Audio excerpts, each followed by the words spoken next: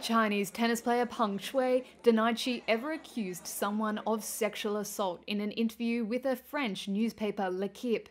She told L'Equipe that she herself had deleted the social media post in November that made the claim.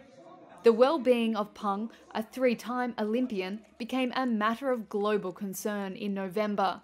That's when she appeared to allege on social media that a former Chinese Vice Premier Zhang Gali had sexually assaulted her in the past.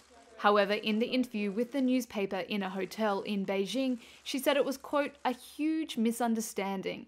She added that she did not want, quote, any further media hype about it. Peng's social media post, deleted quickly after it was posted on China's Twitter like Weibo, led the Women's Tennis Association to suspend tournaments in China. It sparked an international outcry about her safety. On Saturday, the International Olympic Committee had a face-to-face meeting with her over dinner in Beijing.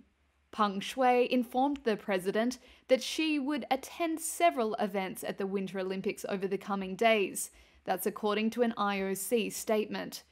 She also said she intended to travel to Europe when the pandemic is over.